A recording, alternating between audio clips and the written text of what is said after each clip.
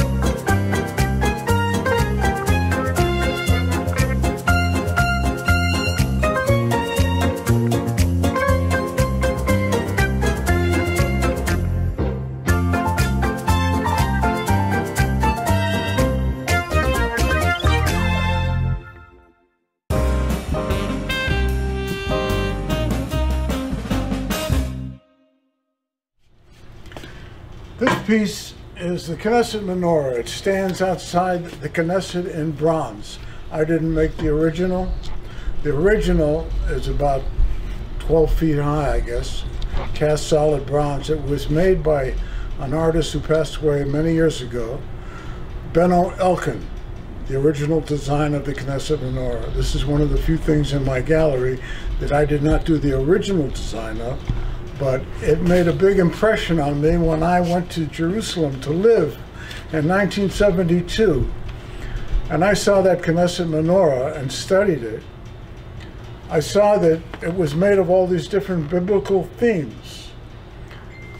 And I went to the Knesset. I talked to Gad Rave, who was the lawyer, and he got me permission to make up to 500 pieces in silver and miniature.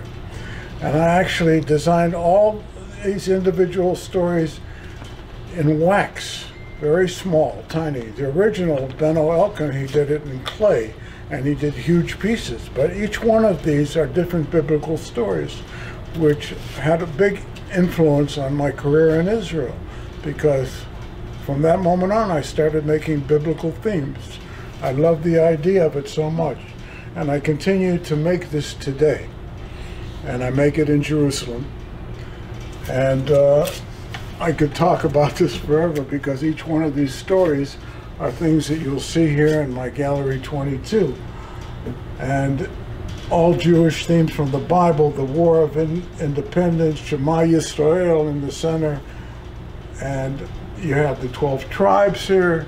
You have everything that I love to do is in this Knesset menorah, so it's an important piece to me. It's a big influence in my life.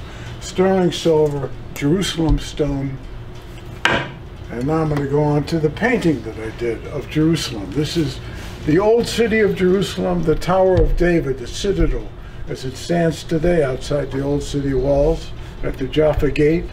And here you're looking out on the new city of Jerusalem. You're looking out here on Mamilla, which is now such a beautiful project. You have here King David Street, where I had my gallery at 22 King David Street for many years. From 1977 to 1990, actually, I had a gallery right there across from the King David Hotel. So this is very moving and emotional to me. I raised my family here, and there's all my daughters. I brought them back here to go to school, but then they went back to Israel. You can take the kid out of the country, but you can't take the country out of the kid. And that's my daughters. I speak with them regularly. I spoke with my daughter Natalie today. They all moved to Tel Aviv, but they were all born and raised in Jerusalem. So Jerusalem, it's an important piece to me. It's signed. This is the only one. It's got gold leaf here and there and acrylic paint. I painted it with acrylic, offering it to all you people who love Jerusalem, who love Israel, and who love Jewish.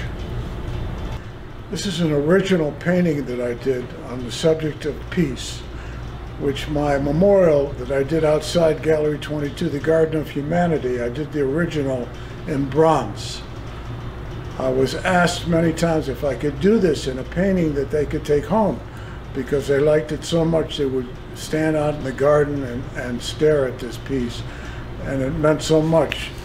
I use a quote, "I will write peace on your wings and you will fly all over the world." Here you have my hand, actually. That's my signature. I got if you look closely, you'll see all the lines in my hand that I did, but I did it in bronze in the Garden of Humanity, and that's why I made the colors to look like bronze, because this is what everybody loved it in bronze. But it's children's hands, it's elderly hands, it's all different hands reaching for the bird of peace from all over the world. And this is 40 inches by 40 inches if you have room for it on your wall. It can be framed, but you can frame it according to your decor, but it doesn't have to be. The sides are all painted, the bottom is painted, and it has a wire in the back of the canvas, so you can just put a nail in the wall and hang it up.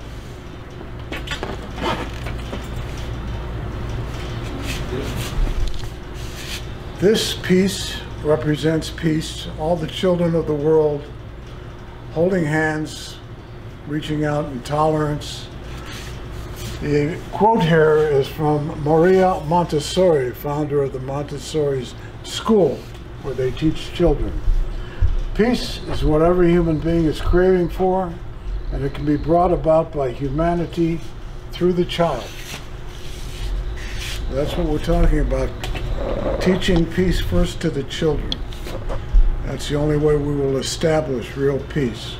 And this is very significant today in this time that we're going through, especially when there are no schools to teach in. No schools are open, only virtually today. And this is a subject that I've been talking about for forever. Peace and teaching peace to the children. And these are the costumes of all the children of the world are wearing. You've even got a Hasidic Jewish boy here. You've got you've got the hands, which are my signature hands. I even wear it as a gold pendant around my neck, which are hands clasped in peace and friendship. And this is also from my Garden of Humanity. I've done this in bronze. This is 40 by 40. It's almost the same size as the bronze plaque that's on the northwest side of the monument, of the 14-foot monument out there. But this is very symbolic of what we need to teach today is peace and tolerance. And all of us come together. Very symbolic. This is called Let My People Go. The story of Moses and his brother Aaron in front of the Pharaoh, doing one of his many tricks, throwing down the staff in front of the Pharaoh, and it turns into a snake, a live snake. And you can see the expression and the body language of the Pharaoh as he's sitting back in his chair. Very detailed. It's sterling silver, electroformed. I made it in my foundry in Jerusalem, a foundry that I established in the 70s, a process I developed.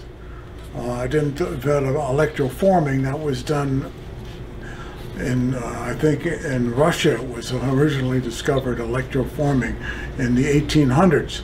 But I set up a foundry in Jerusalem just to make my biblical sculptures using a special process of electroforming. And that's what you have here. There's an addition of 26 pieces. Every piece is different because they're all made by hand, different bases. There's something different about each one. And this has got gold, 24 karat gold ornamentation on the silver. You have some on Moses, on the Pharaoh especially, you've got quite a bit of gold. But it's sterling silver. It's stamped 925, and the story of Passover,